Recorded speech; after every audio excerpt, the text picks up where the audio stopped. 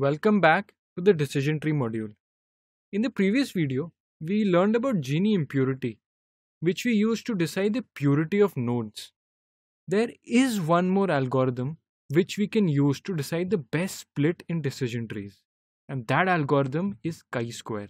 Chi-square measures the statistical significance of the differences between the child nodes and their parent nodes. It is measured as the sum of squared standardized differences between observed and expected frequencies of target variable for each node, and is calculated using the formula that you can see here. Now let's see how we can calculate the expected values. If you recall, this is how the split on performance in class looked like. We've seen this before. There are total 20 students, and out of those 10 play cricket and 10 do not. So of course the percentage of students who do play cricket will be 50%.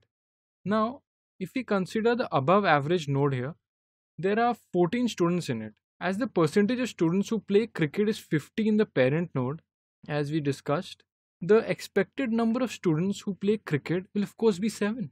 And if you look at the actual value, it is 8. So now we have both the values, expected values and actual values. Expected was 7 and the actual turns out to be 8. So we can infer that expected value is calculated based on the distribution of the parent node of the same class. Similarly, the expected number of students who do not play cricket will be 7, right? I want you to intuitively think about this. Because remember, the percentage of students who do not play cricket in the parent node is 50% as well. And here the actual value turns out to be 6.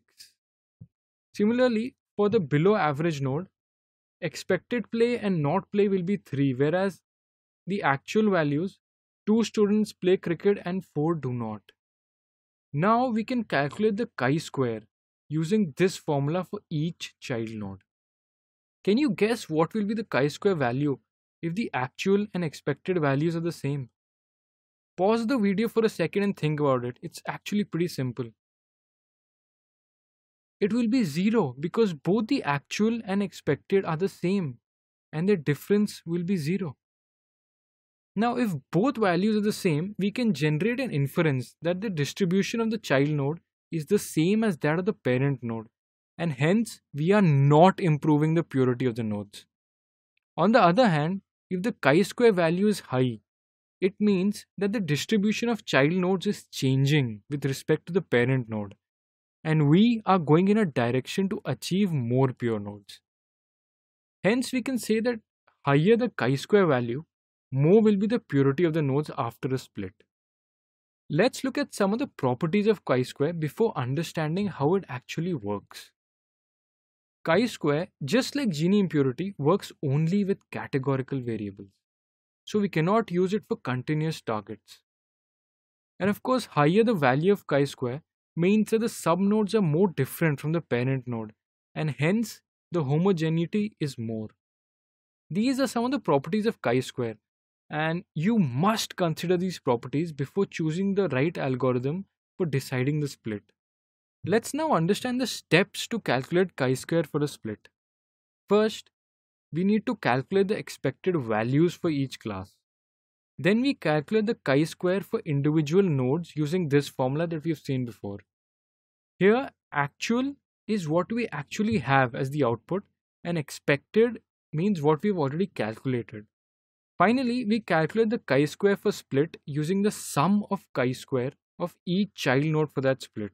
Don't worry, I'm going to show you an example and this will be extremely clear by the time we're done with it. So let's again compare these two splits. One of course was on the performance and the other one was on the class they belong to. And we'll compare the chi-square statistic. This is the split on performance in class and the actual and expected values as we've already calculated earlier in this video. Let's now create a table to calculate the chi-square values for this split on performance in class. So the actual values for the above average node are as shown here. 8 students who are above average play cricket, whereas 6 do not. We have seen this before. The expected values will be 7 for both, yes, he or she does play cricket, and he or she does not play cricket, as again we've discussed before. Similarly, we'll calculate the values for the second node. which will be the below average node here. So two students below average play cricket and four do not. And as the total students below average are only six, expected values will be 3 and 3 for does play and does not play cricket respectively. Next, we will calculate the deviation of actual values from the expected values for both the classes. So 8 minus 7 will give us 1 and 6 minus 7 will give minus 1. We'll do the same thing for the below average node as well. If you want, you can just pause this video for a second and see how the calculation played out. Finally, we have to calculate the chi-square values. And again, we'll use this formula.